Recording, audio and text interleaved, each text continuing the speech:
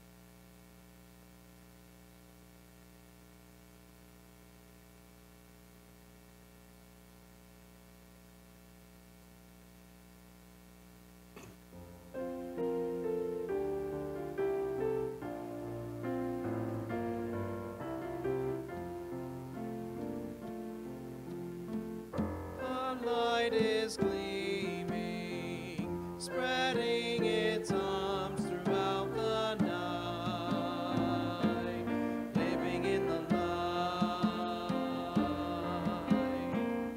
Come share its gladness, God's radiant love is burning bright, living in the light. One announcement I forgot, and that when you go out, you might have already seen it, but as you go into our parlor, if you look above, there's a hanging of a beautiful hanging, and thank you to Gina for having that created and placed out there. So please take a look; it's quite beautiful.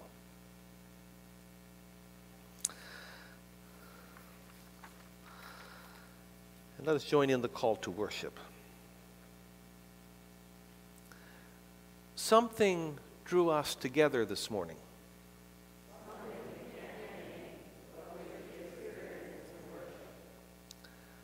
Some holy mystery we call God.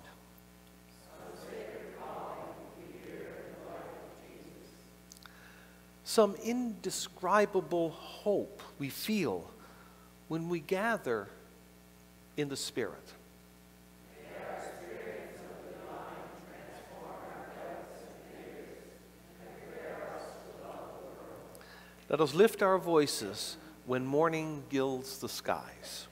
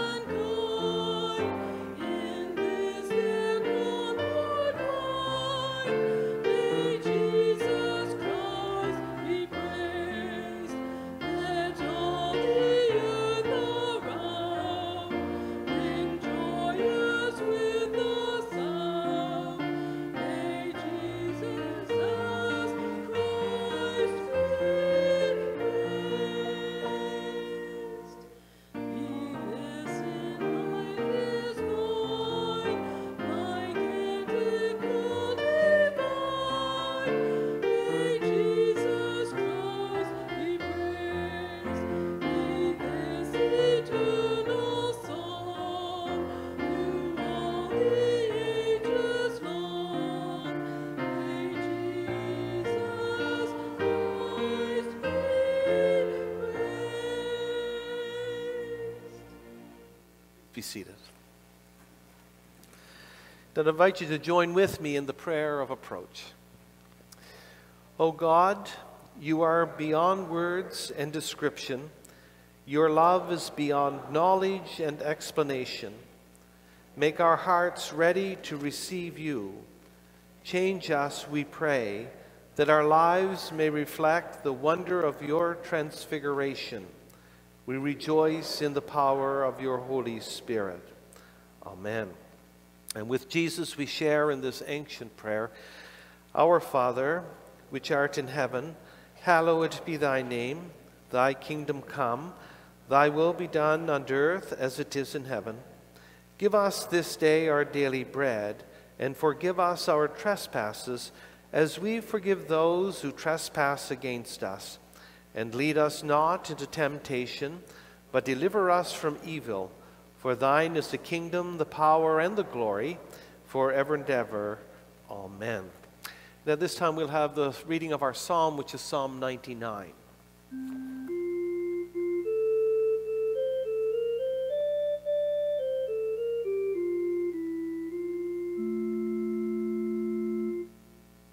Please join me in the reading of Psalm 99. You reign, O God, and the peoples tremble. You sit enthroned upon the cherubim, and the earth is quaking. You are God, great and sovereign, who are exalted over all nations. Let them praise your great and awesome name. Holy are you and mighty, a ruler who delights in justice. You have turned most fair. You have done in Jacob what is just and right.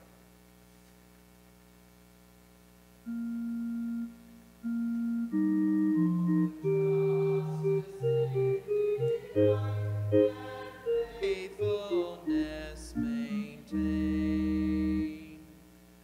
Moses and Aaron were among your priests, Miriam among those who called on your name. They called to you, God, and you answered.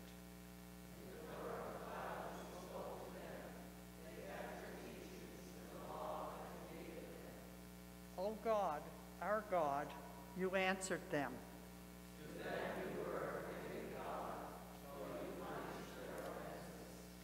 Proclaim the greatness of God and worship on God's holy hill.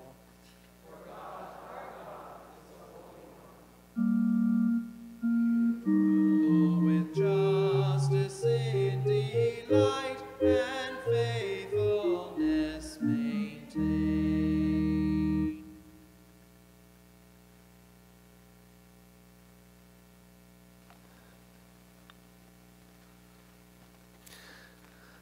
And at this time we'll have our next hymn, which is I Can Feel You Near Me, God, and we'll sing verse 1 of this hymn, and then I'll have a chit-chat, and then we'll sing the second verse of this hymn.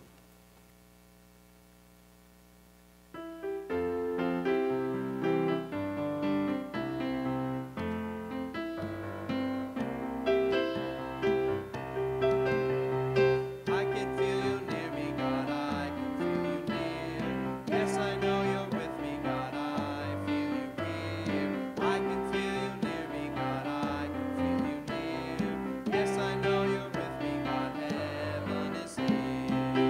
And I'll jump for joy, I'm singing hallelujah. Jump for joy for you.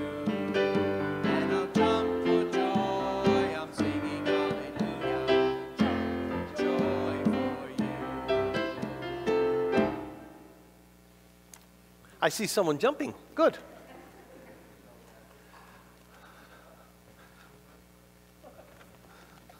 What's that? Oh, is that?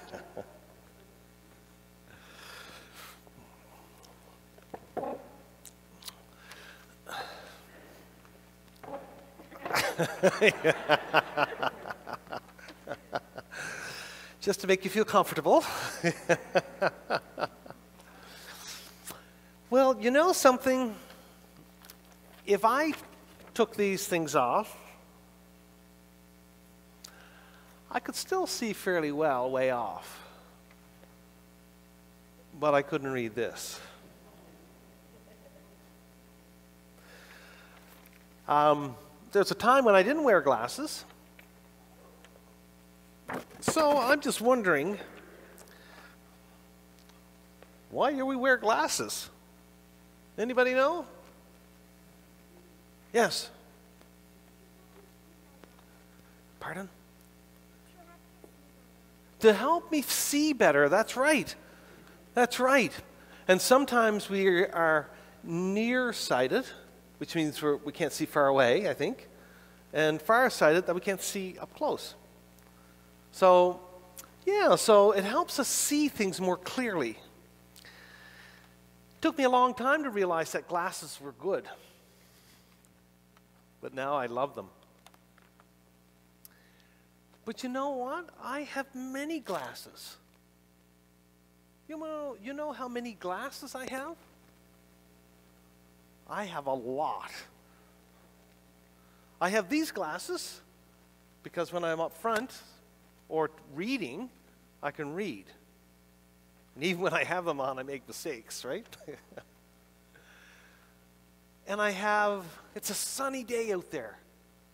What do you think I wear outside? Some sunglasses, that's right. So I have my sunglasses. Now, a lot of what I do, I'm in front of the computer a lot. You ever have a computer? Do you have computers that you're in front of? Yeah? Computers? Do you work on your computer? So I have computer glasses. That's right. Now, some of you might know that I enjoy woodworking around machines and that. I'm lucky thus far. And guess what I wear when I'm doing stuff around machines? Yeah, that's right, that's right. Safety glasses, that's right. So I have safety glasses. Now, sometimes when I'm doing something really close, I have one glass, a big one, with a light on it, that I bring down. What do you call those, do you think? Or sometimes, I tell you, maybe this might be easier. When I was a little fella, many years ago, a lot of the fun that I got in trouble, by the way, and don't do this, I took this glass and I focused it on the sun and caught grass on fire. Yeah, don't do it. Get in trouble. What type of... That's right. What do they call it? Magnifying glass. But that was close, right? We were right there. That's right, a magnifying glass. That when I'm doing work, I can look down and really get close and that sort of stuff. Usually when I have splinters in my hand, I'm trying to get them out, I do that. So I have a lot of glasses that I use that does different things for me. Now, when we read our story a little later on, we're going to talk about Jesus and his friends going up way up on a mountain. And all of a sudden, the disciples are looking and something happens. And we don't understand what happened, but it was like Jesus was transformed or Jesus changed. And I was thinking about that this week. How we see things differently. It's like putting on a different type of glasses. And I think that when we meet people, we sometimes think, oh, that's who they are. And yet when we get to know them, we see a lot of really neat and cool things about people. And I think when the disciples were up top, they said, oh, that's just Jesus, hanging out on the mountain, doing that stuff. And then something happened that they saw a different part of Jesus. And said, oh my gosh, I've never seen that. Isn't that cool? And getting back to sometimes when we meet people, you ever meet people and say, yeah, I don't think I like that person. First time we meet them. You ever think that? Yep. I have. And then when I get to know them, it's like putting on a new pair of glasses. I think, you know what? My first lenses, my first glasses seemed that they weren't really correct. And when I magnified and really got close to those people and learned all about their lives, I saw some really good stuff. And I think as we think about our story today, as we think about Jesus, as we look at God, look at Jesus, look at each other, let's make sure that we see the best that people are. Okay? You want to have a prayer? Will you pray with me? Hi, God. Gosh, it's beautiful today. The sun is shining, and the sun is glistening on the snow. It's cool. It's good to be here, God. May we see you. May we love you. And may we love everyone. Talk to you later, God. Amen.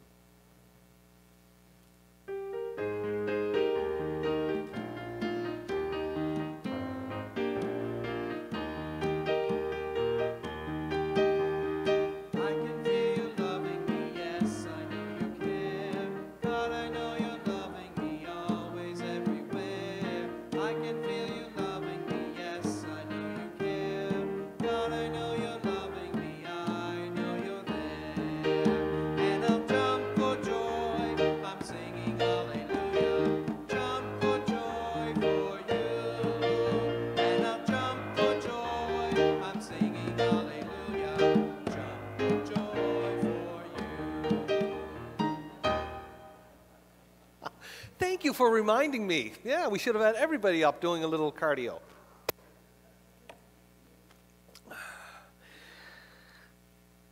As you are keenly aware, the needs of our world is really too numerous to name. Shelter, food, clean air, water. Our gifts touch those needs. But the biggest gift we can give is to love the world so much that we give ourselves. Nothing will transform or change need more than our sacrificial love. So as we place money in our offering plates, as we give through PAR or e-transfer, or however we want to give, we give today, we give in a sense of love and a care for all. May God now bless our hopes and our dreams, both in our giving and in our doing. Your morning offering will now be presented. What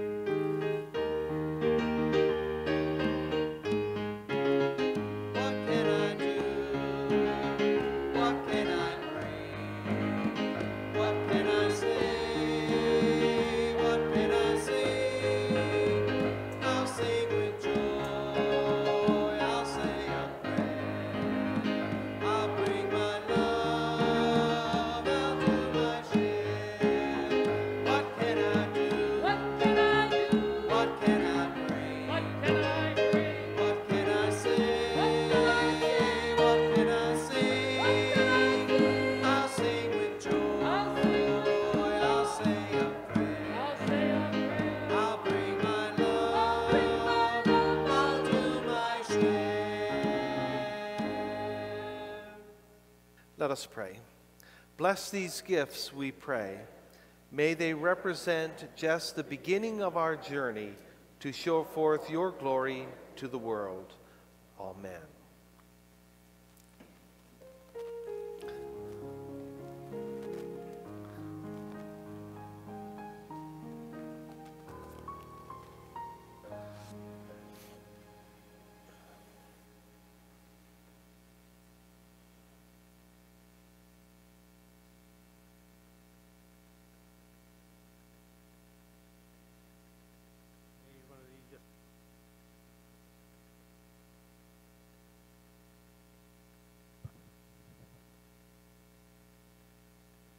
scripture reading this morning is from Exodus chapter 34, verses 29 to 35.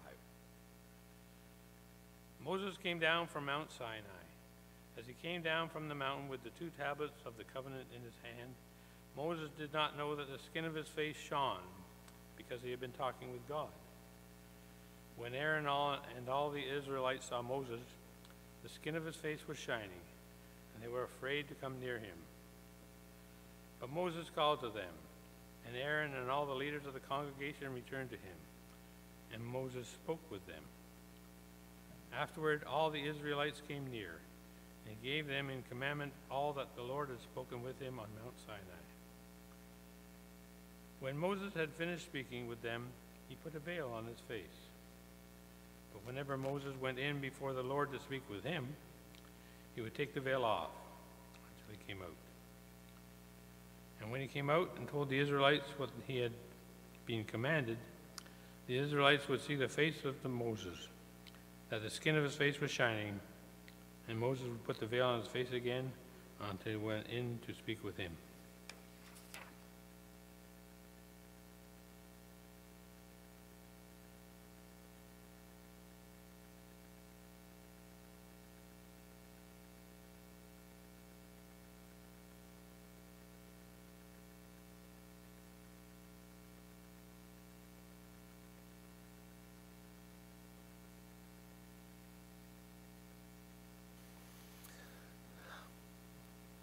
A reading from the storyteller that we've come to know as Luke, and I'm going to be sharing chapter 9, verses 28 to 42, the first part of 43 rather. Now about 8 days after these sayings, Jesus took with him Peter and John and James and went up to a mountain to pray. And while he was praying, the appearance of his face changed, and his clothing, well, they became dazzling white. And suddenly they saw 2 men, Moses and Elijah, talking to him. They appeared in glory and were speaking of his departure, which he was about to accomplish at Jerusalem. Now Peter and his companions were weighed down with sleep. But since they had stayed awake, they saw his glory and the 2 men who stood with him. Just as they were leaving him, Peter said to Jesus, "Master, it's good for us to be here. Let us make 3 dwellings, one for you, one for Moses, and one for Elijah," not knowing what he said.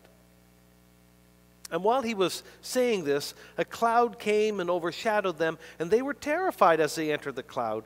And then from the cloud came that voice, "This is my son, my chosen. Listen to him." When the voice had spoken, Jesus was found alone. And they kept silent in those days. They told no one any of the things that had taken place.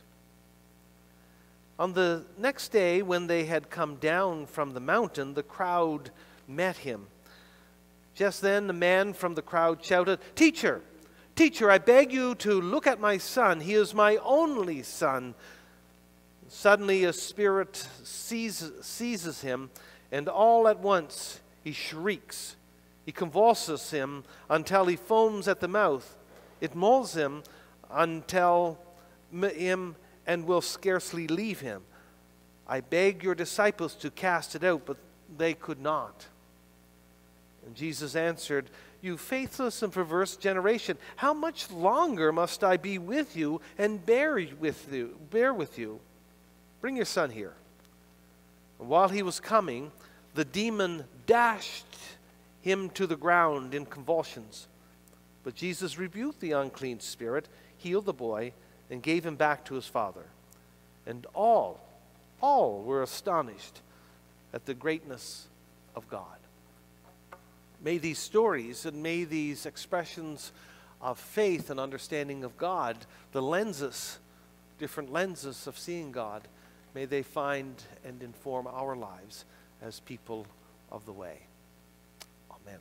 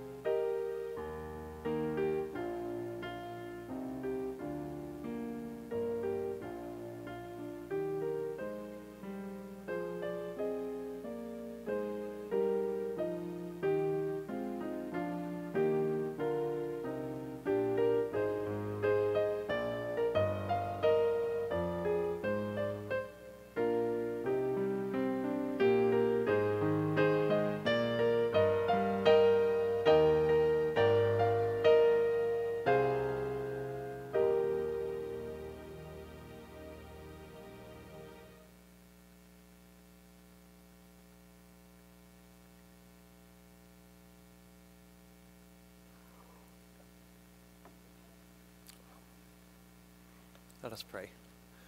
Lord, may the words of my mouth and the meditation of our hearts together be acceptable in your sight, O Lord, our strength, our hope, and salvation. Amen. How do we determine what is real? How do we determine what's not real? As humans, we rely upon our sensories, rely upon our senses. I know that this pulpit is real because I can feel it. I can see it. And I guess you could say, if I knock it, I could hear it as well. But we rely upon our senses to understand the world by our taste, by our touch, smell, and our hearing. Those are ways in which the radar into the world around us brings those messages back to us and says to us, is this real or if it's not real? Reality is determined by and limited to our 5 physical senses. What you see is what you get. I think we've said that, or we've probably heard it, is probably the standard. If it cannot be seen, tasted, touched, smelled, or heard, then it's not real, or at least in the physical world. We tend to live with the veil that separates the world of the tangible, the measurable, the rational information from that of, dare I say, the other world, the inner world of mystery, transformation, and encounter. And it's always iffy business to venture out into this unveiled type world. There are moments, however, when that veil is parted and we stand in what the Celtic tradition calls a thin place. A thin place. We treat it as suspended, non-verifiable. Places that describe the veil being parted between this world and the other world, between earth and heaven, between the divine and the human, between matter and spirit, between the eternal and the temporal. In thin places where none of our senses seem to work, is where we often meet the holy, the unexpected, and maybe the suspect. For many of us, this is truly uncharted waters. We often limit our world and our experience to the 5 senses, to what we understand, because we trust. It's like trusted friends. This is what we understand. This is how we understand it. To what we can verify. To what we can explain and make sense to us. Thin places, however, invite us to step outside our 5 senses. To step outside what we know, to step outside what we understand and what we can explain. I think you can appreciate the risks that we take when we dare to give expression to those thin places. And we all have probably, if we've dared to do that, endured the looks or the stares or the puzzlement, or somehow that we're crazy. However, thin places invite us, I think, to be astonished by the wonder and mystery of the presence, however we name that. To enter the tremendous mystery of God's presence and of God's love. And in these thin places, I think we become overshadowed by the holy, by the Spirit, that we can't get a grasp on, that we can't really define, that we can't nail down, but it's forever moving.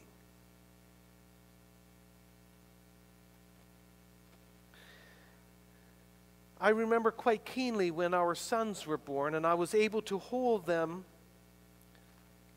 in my arms.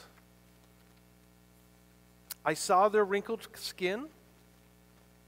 I heard their cry, felt their weight in my hands, but there's more there than I could see, or I could hear, or I could touch. I entered into the mystery of life and creation in a way that I had never experienced before. I was standing at that moment in a thin place. That encounter, that thin place, was as real and as present as the cries of a child.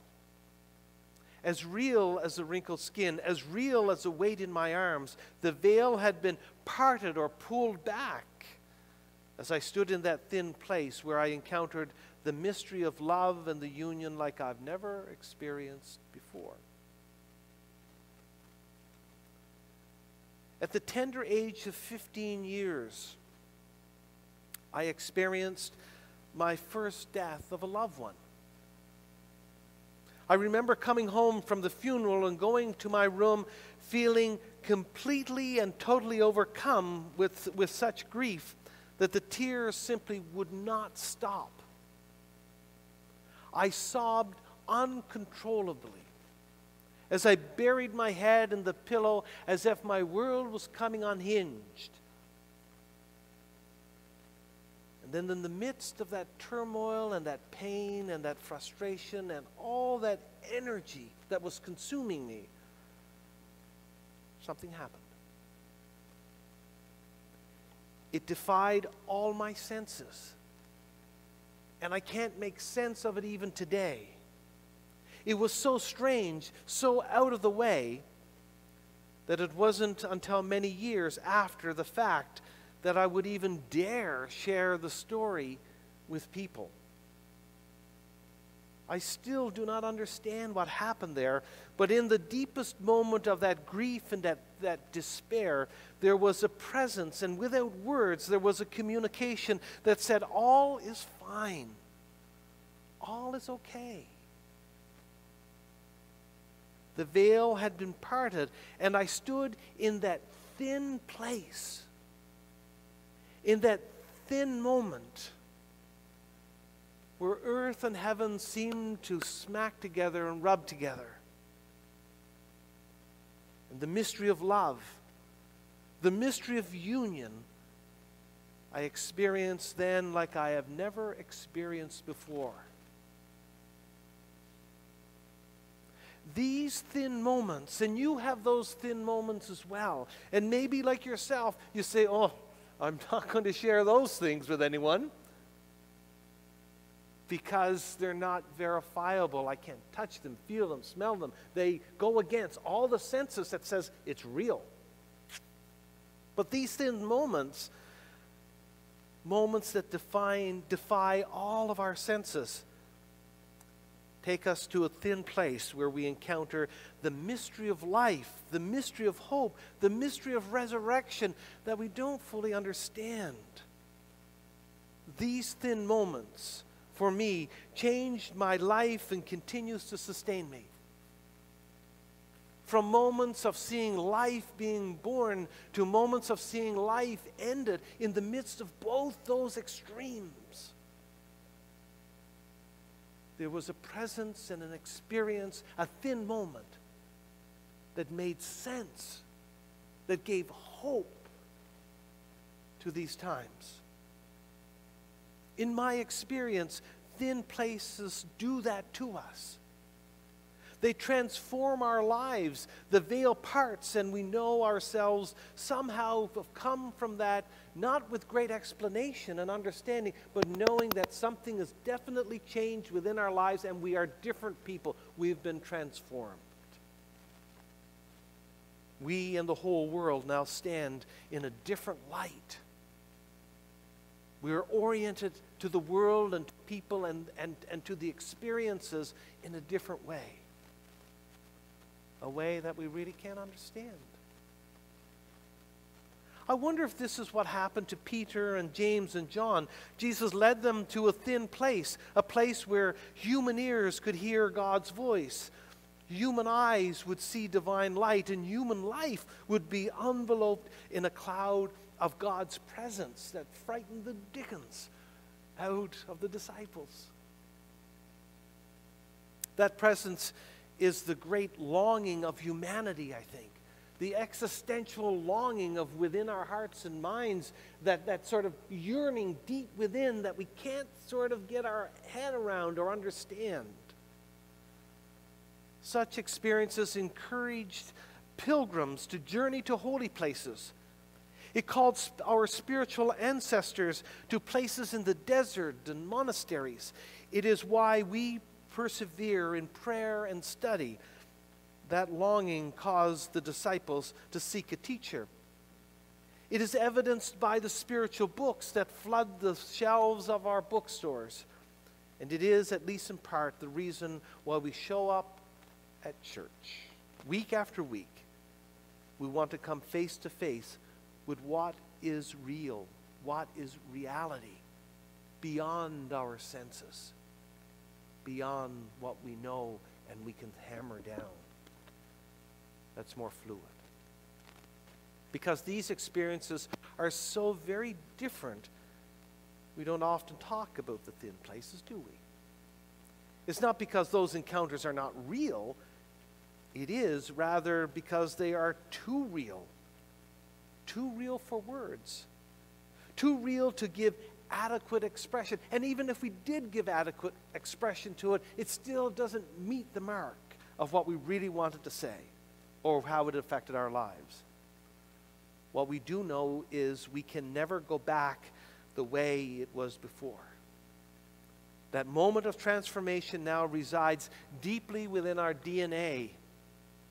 And instead of talking about, describing, and explaining those experiences, we begin to live our lives within and through the mystery. And it's okay. Everywhere we go, we see, we hear, we smell, we touch, even taste the greatness and the wonder of the mystery that is with us. In new and unexplained ways and exciting ways. And in those moments, those thin moments, we are changed. We are transformed. We don't fully know how or why, but we know that something gigantic has happened. And somehow we have touched the hem of God.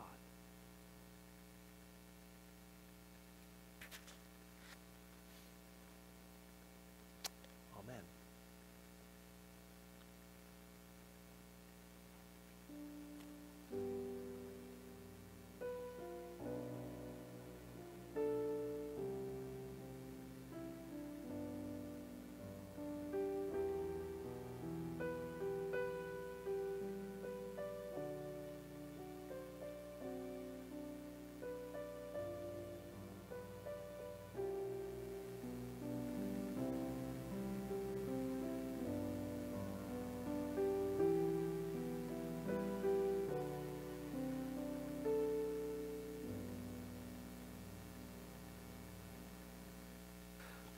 Let us pray. Revealing God, you bless us with your presence and wisdom, and we marvel at the wonders of your love that we can't seem to understand fully. You created a beautiful world that reveals your love. Jesus' presence with us has showed us how to live with compassion. Your Holy Spirit guides us on our way. Thank you. Thank you for opening our eyes to your presence each day. Help us to recognize you not only in the mountaintop experiences, but also in the everyday tasks in times of great change and challenge. God, in your mercy, hear our prayer. Loving God, Much in this world needs transformation. Where there's violence, bring calm. Where there's poverty, send sustenance. Where there's confusion, bring wisdom. Where there's chaos, create order. Where minds and hearts and souls are troubled, bring comfort. Where pain is crippling, grant release. Move the hearts of the rich to share with those in need, and call the powerful to act with justice for those at risk. Help us all to will to work for the well-being of the earth and to live with respect for this fragile place that we call home. And may, O God, we feel that mystery within our lives.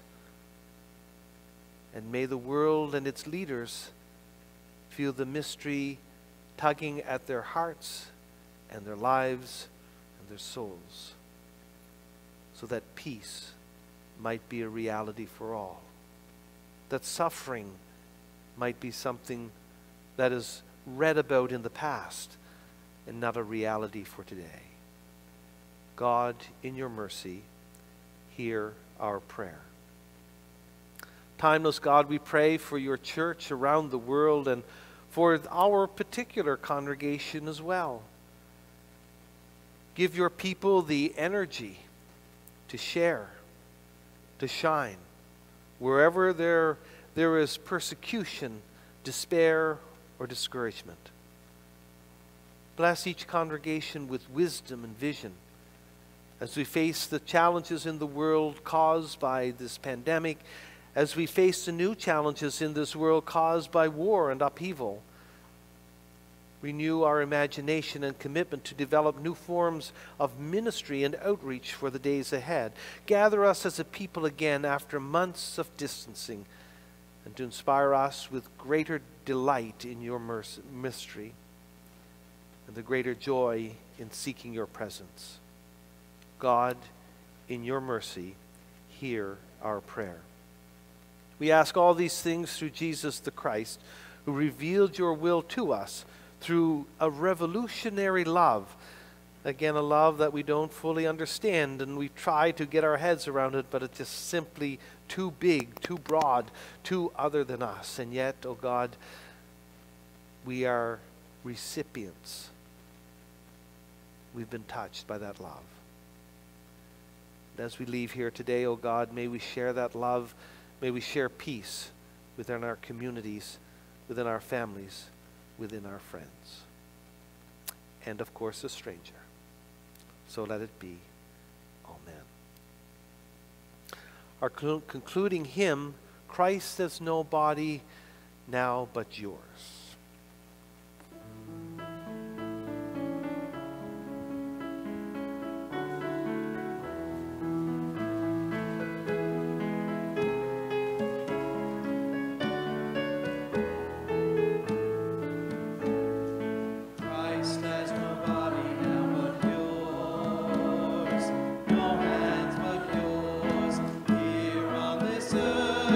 Yours is the work to serve.